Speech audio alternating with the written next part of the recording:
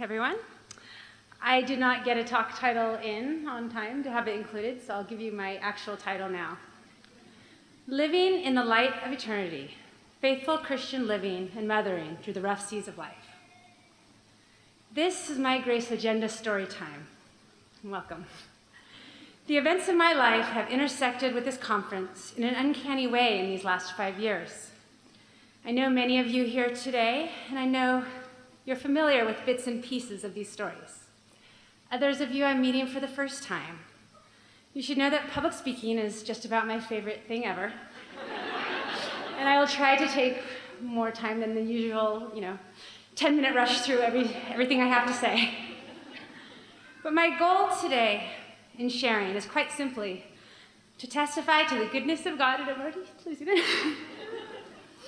To testify to the goodness of God in the midst of the trials he brings, and to encourage you all in faithfulness in your own peculiar stories.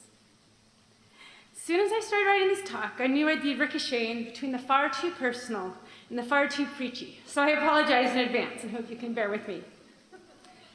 I'll begin with a quick rundown of the last several years. Flashback to Grace Agenda 2013. Much of that conference itself was a blur. It was set in the fall, always a lovely time of the year here in Moscow. John Piper and Tim Chester were our guest speakers, and we had a great turnout.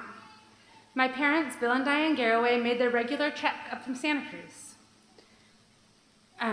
California, as my mom had become a fixture among the vendors during conferences, with her extensive collection of Lewis and Chesterton and other favorite authors she collected and loved to share. She wasn't feeling at all well during the conference, but she was not a complainer, and I only learned of that afterwards from some of her Moscow friends. The real news came soon after my parents returned home. We received a phone call that Mom had been to the doctor and they discovered a large tumor. We were assured there was no reason to think it was cancer, but more would be known once the biopsy was back. After that first call, my husband Nate had one of his occasionally prophetic moments.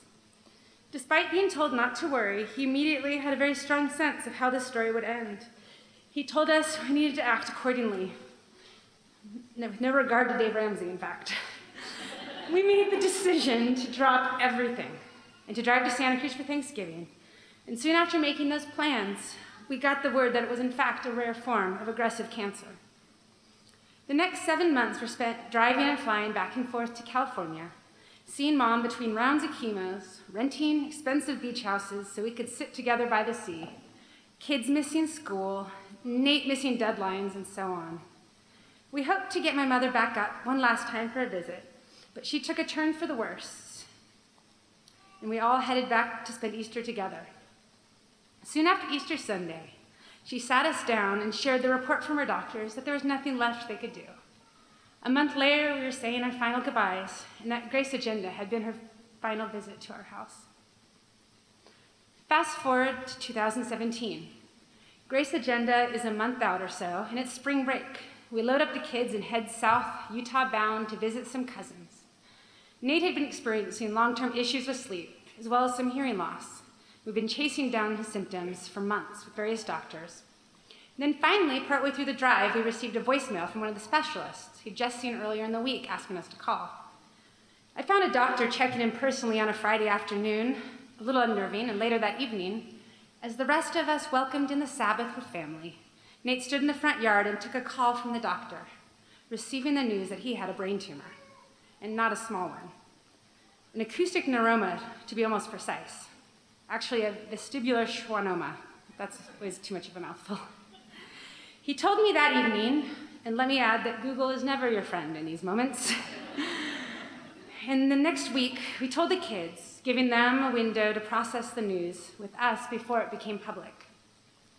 Knowing this tumor would suck all the oxygen out of the room, we decided to wait until after Grace Agenda and Nate's upcoming book tour to make his news public outside of the family.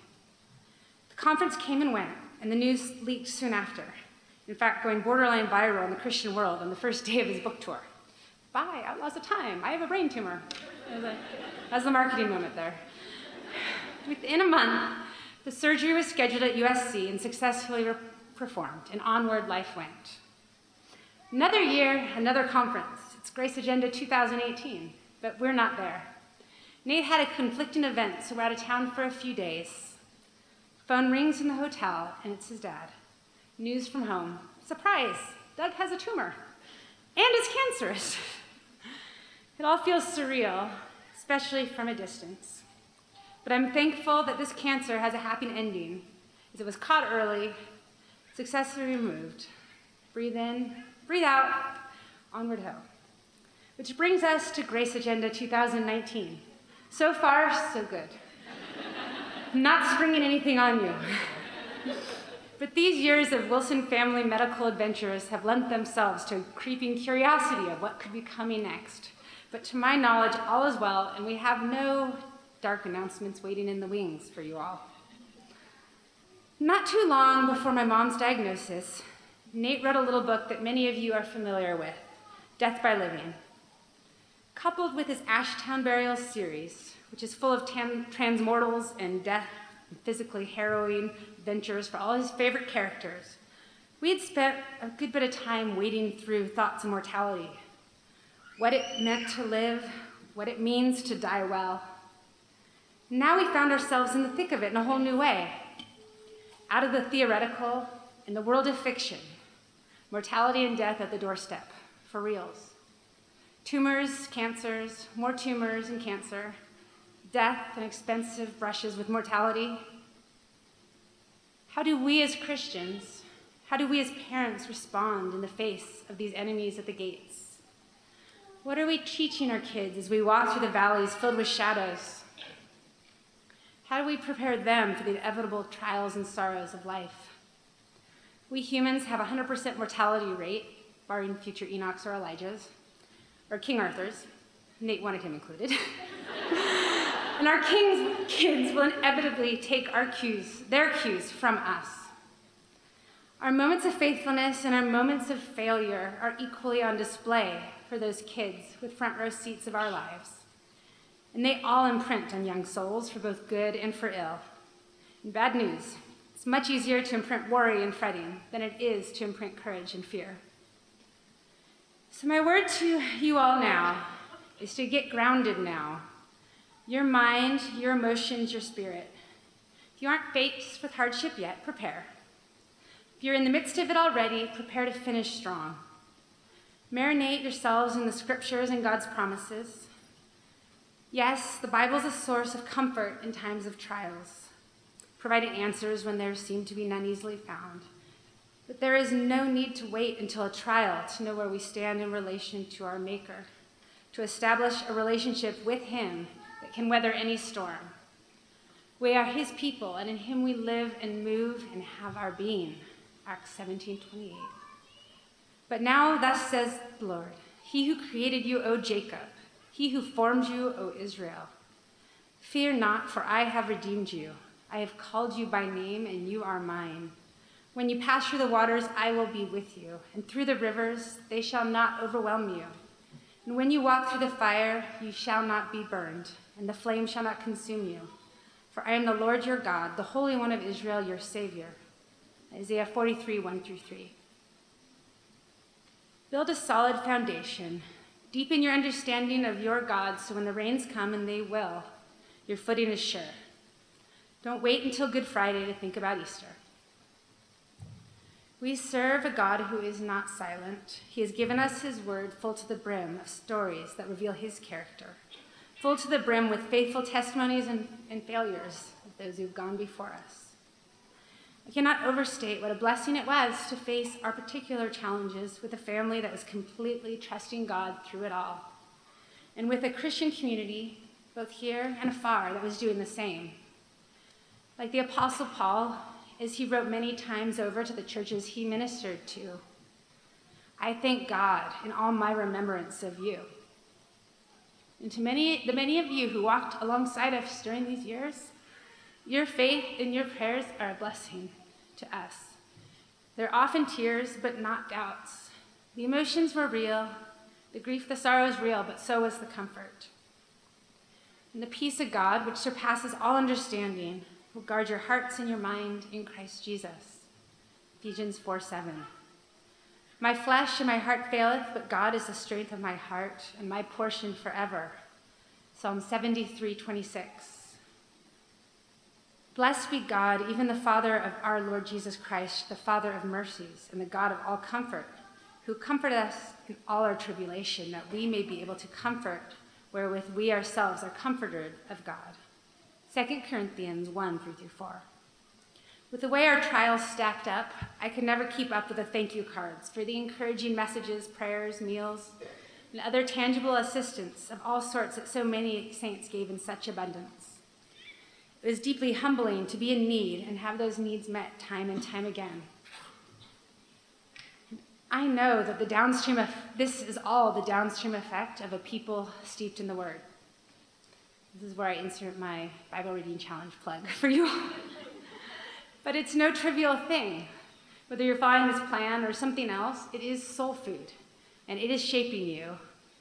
And eating scripture aligns our thoughts with his, teaching us how we are to pray, what faithful waiting looks like, how to pray for deliverance when trusting your heavenly Father and his perfect will. As Jesus provided the ultimate example as he prayed in the garden, Father, if you are willing, take this cup from me, yet not my will, but yours be done. Luke 22:42. As you get to know God's character, teach your kids to know God's character. It's not mere lip service, but how you live in the story that God has given you. We are called to bear witness to the hope that lies in us. And when we trust God in times of trial, we are doing just that. And it is a striking testimony to an unbelieving world that so desperately needs a Savior. My grace is sufficient for you, for my power is made perfect in weakness. Therefore, I will boast all the more gladly of my weakness, so that the power of Christ may rest upon me. For the sake of Christ, then, I am content with weakness, insults, hardships, persecution, and calamities. For when I am weak, then I am strong. 2 Corinthians 12:9-10.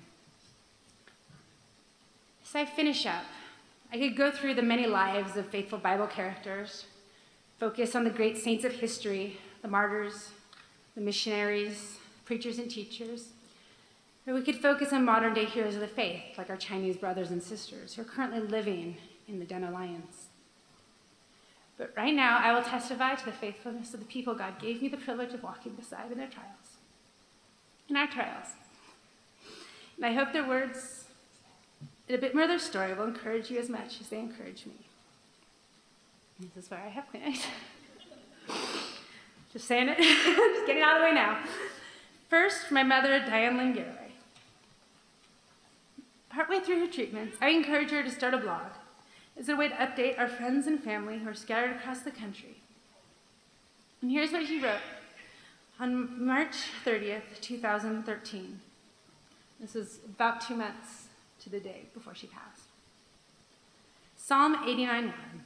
I will sing of the Lord's great love forever. With my mouth, I will make your faithfulness known through all the generations. As I meditated on this scripture today, I was once again reminded of the quote by Nate Wilson, my son-in-law, in his book, Notes from the Tilted World. Do not resent your place in this story. Do not imagine yourself elsewhere. Do not close your eyes and picture a world without thorns, without shadows, without hawks. Change this world. Use your body like a tool meant to be used up, discarded and replaced. Better every life you touch. We will reach the final chapter when we have eyes that can stare into the sun, eyes that only squint for the Shekinah.